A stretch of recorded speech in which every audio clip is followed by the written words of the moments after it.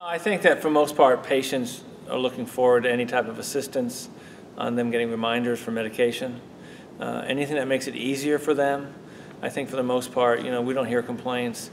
If the compliance packaging is bulky, which ours are not, that could be a problem.